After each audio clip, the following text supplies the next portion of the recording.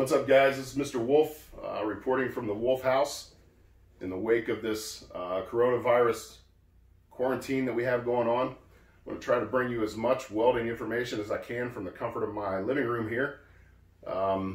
This is going to take some getting used to for me, to be honest with you. I've never done videos like this before.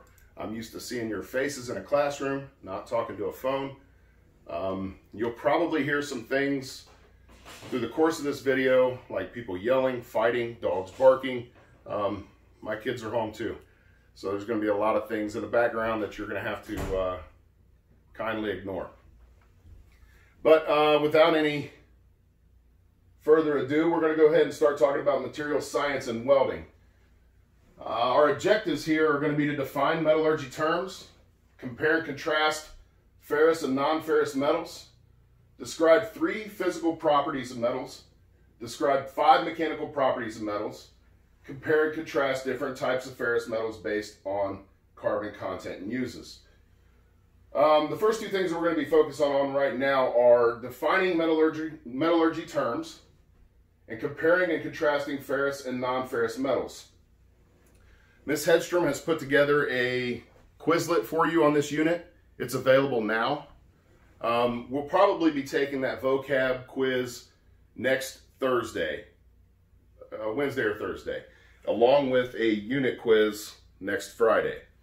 So I am going to be pausing in between these and taking up a little bit of time and noting stuff that you need to take down in your notepad. Hopefully you brought that home with you. If not, start a new one. So first thing we're going to look at are the terms that we're going to be using in this particular lesson.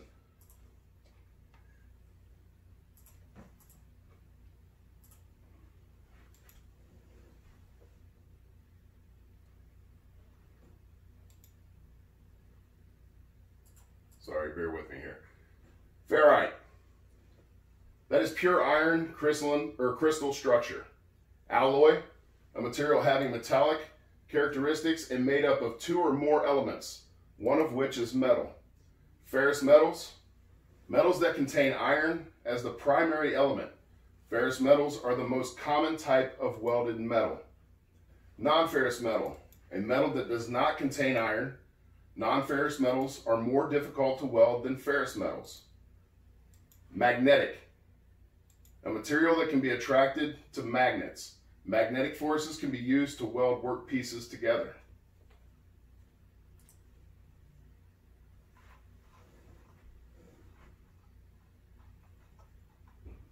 So, introduction. We use a wide variety of metals, including steel, cast iron, aluminum, and stainless steel to build things. Not surprisingly, different metals react to the welding process in different ways. In addition, differences in their chemical properties make some materials more suitable than others are specific applications. For example, some metals are excellent conductors of heat and electricity. Some are used to coat other metals, and still others are used in the food industry. Welders must be familiar with the wide range of properties of metals in order to create the best weld possible. So, types of metal. Go ahead and make a headline on your notepad and label it types of metal. There are 2 primary classifications of metals, ferrous and non-ferrous. So we've talked about this a little bit in class before.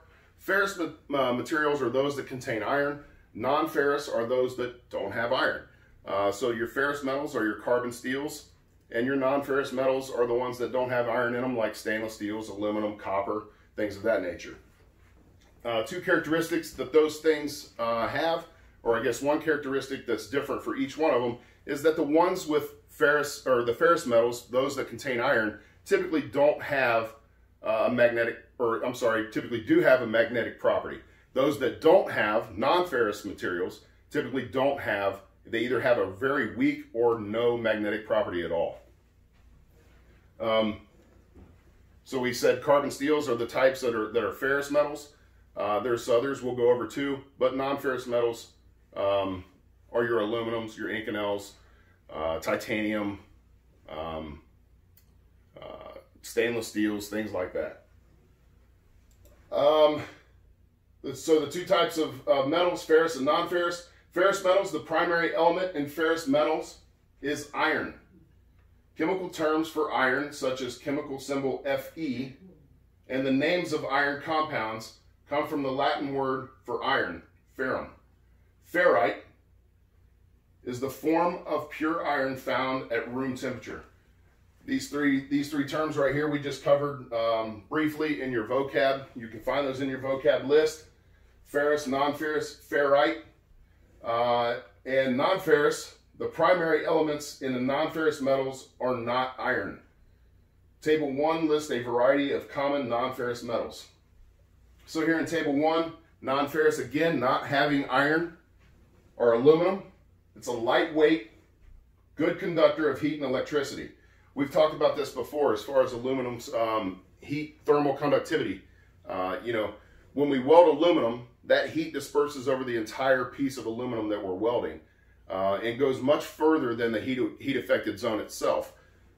On the opposite side of that, when we weld steel, if it's a thick enough plate, typically that heat will stay within certain confines of that heat affected zone. It won't conduct that heat as well as it does aluminum. If I weld a piece of carbon steel on one corner of a 4x8 sheet, I'll more than likely be able to put my finger on the opposite end of that 4x8 sheet and not feel a single bit of the heat transferred from the weld in the opposite corner. The same thing is not true for aluminum. Typically, if I were to get enough heat to the corner of aluminum, I would be able to feel that heat transfer through that piece of aluminum to the other side of it, making the thermal conductivity properties of aluminum much higher than that of like steel. Copper, it's an excellent conductor of heat and electricity, resistant to corrosion. That's something that it doesn't have for aluminum there either, but aluminum is also resistant to corrosion. As far as copper being an excellent conductor, you see this in a lot of your electrical fittings, things of that nature. Your wiring obviously is that of copper. That electrical conductivity makes it very valuable for that purpose.